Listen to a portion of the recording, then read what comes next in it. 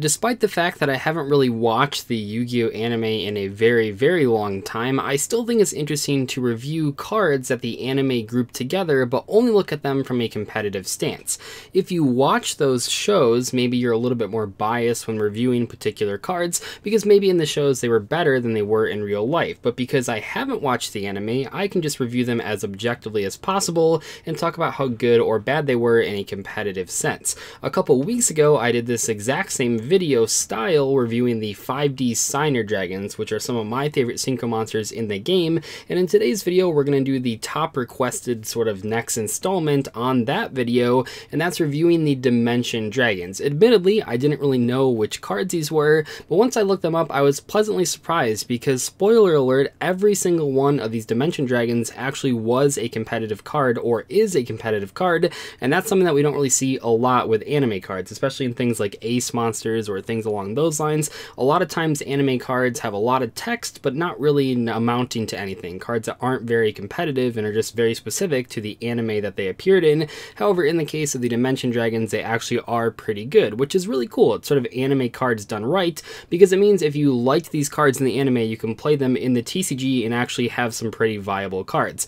Anyway, without further ado, let's review the 4 Dimension Dragons. Odd-Eye's Pendulum Dragon was one of the very first Pendulum monsters ever released, acting as the cover card for Duelist Alliance, which was the first core set with pendulums. It was actually pretty hyped on release for a ton of different reasons. The main reason is the pendulum effect, or one of the pendulum effects, the main one that says during your end phase you can destroy this card, and if you do, add one pendulum monster with 1500 or less attack from your deck to your hand, and then it's a hard once per turn effect. That effect is very, very good, especially as one of the first pendulums release, because it basically means that anytime in the future when there's a pendulum release with 1500 or less attack, you can just search it immediately. Well, not quite immediately, you have to wait a little bit for that, but a lot of people really did think that was a very good search effect. We see tons of effects like this in competitive play, namely also released in Duelist Alliance, Scarm, which is the Burning Abyss card that searches during the end phase. Obviously a little bit easier to trigger because you just have to put it in the graveyard, it doesn't have to be on the field. The main downside of Pendulum Dragon though is the scale. Scale 4 is really, really bad,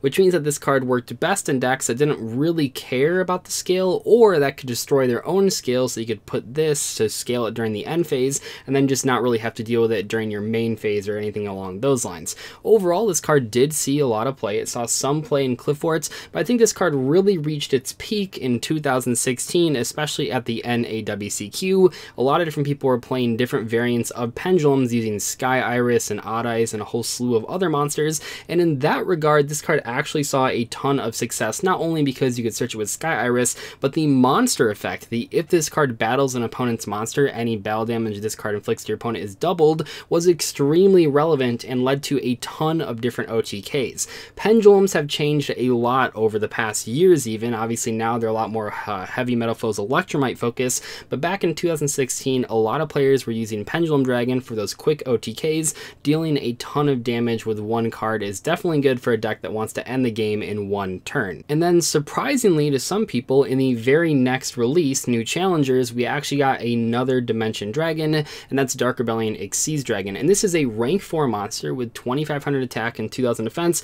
and all it takes is just 2 level 4 monsters. You can take any level 4s, and it says you can attach 2 materials from this card, then target one face-up monster your opponent controls. Its attack becomes half its current attack, and if it does, this card gains that lost attack. We see this exact same type of effect in Borrelsword Dragon, a very popular Link 4 monster right now, and when this card was released, a lot of people really didn't play it. It's not the worst rank 4 monster out there, but there were plenty of other good rank 4s that people were playing. I think at this point in time, a lot of people were playing things like Castel or Abyss Dweller. This card really didn't catch on until the release of Phantom Knights. And Phantom Knights, they're mostly level 3, at least the ones that people were playing, but the big thing here is the Phantom Knights rank 3 monster, Breaksword. You see, when Breaksword is destroyed, you get to special summon 2 Phantom Knight monsters from your graveyard and increase their level to 4. That's a pretty big deal, and while that might be used in a variety of combos, one restriction that it places on you is that you can't summon non-dark monsters for the rest of the turn, which really locks you into just a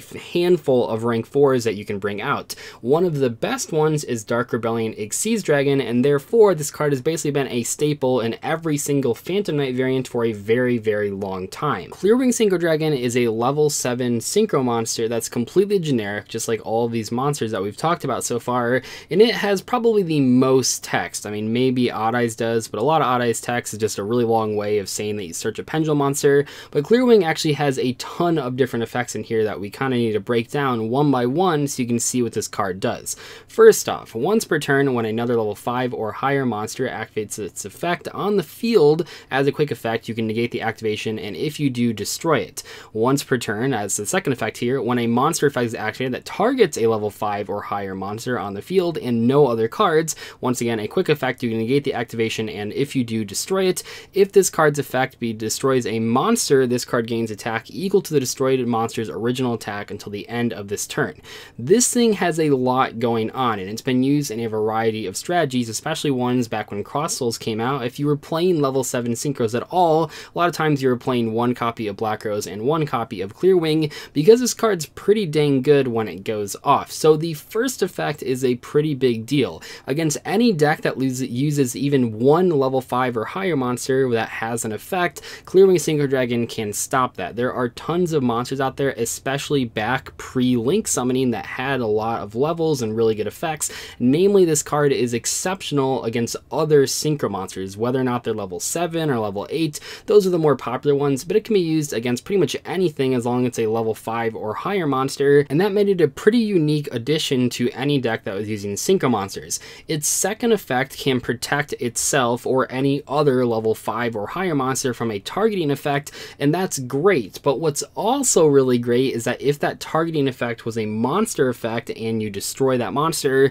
the Clearwing Synchro Dragon gains a ton of attack points until the end of the turn. One of the most efficient ways to deal with this card is through battle, so if it gains a bunch of attack points, it's really hard to actually take this off the field. Admittedly, as time went on, Clearwing Synchro Dragon saw less and less play. It probably fell off the competitive landscape faster than any of the other cards on this list, but overall it was still a very solid card when people were playing it, and it's a little bit harder to make in decks that are Link summoning these days, and also it's a little bit less good because Link monsters don't have any levels or anything like that. When this card was out, obviously there were already Xyz monsters, but even back then there was still tons of high level monsters in the metagame, whereas nowadays when we look at extra decks, a lot of times it's just like 12 Link monsters or 15 Link monsters, not a lot of different opportunities for Clearwing to actually use its effect. And that brings us to the final of the 4-dimension dragons, and actually the only case of one of them being complete garbage when it came out and the most competitive now in 2019, so it's kind of interesting to look at, and that's Starving Venom Fusion Dragon. Now this thing is a fusion monster and it's not generic, which is probably good because generic fusion monsters are pretty scary, and we'll talk about that in a second, but this thing takes 2 dark monsters on the field except tokens. That might sound kind of strange, but the main way that this card is summoned is via Super Polymerization, a card that in the OCG is at 2, but in the TCU we just got it back to 1 a few Forbidden Limited lists ago, and a lot of players are using this card. So what does it do besides the fact that it takes 2 dark monsters? Well, if this card is fusion summoned, you can make this card gain an attack equal to 1 opponent's special summon monster until the end of this turn. So once again, we sort of see the same theme happening here. I know Odd Eyes doesn't have this, but all these, except Odd Eyes, have an attack gaining effect, and in all 3 cases of this one, Dark Rebellion, and Clearwing, they can gain a lot of attack points pretty fast. In the case of Starving Venom Fusion Dragon, most of the time you'll be gaining somewhere along the lines of upward of 2,000 attack points, at least for that turn. That's a pretty big deal. Also, once per turn, you can target 1 level 5 or higher monster your opponent controls. Until the end of this turn, this card's name becomes that monster's original name, and replace this effect with that monster's original effect. Realistically, this almost never matters. It sometimes matters, but I don't think it really comes up too often. It's kind of cool, and actually the upgraded version of this, I don't know the technical term, is on the ban list. That's a pretty big deal, but that one actually targets things in the graveyard to copy their effects. So that's a lot better than this effect, but sometimes it's relevant, but that's not really the main reason this card is played, but it's on there. And then also, if this fusion summon card is destroyed, you can destroy all of your opponent's special summon monsters. That is a huge sort of Regeki type effect.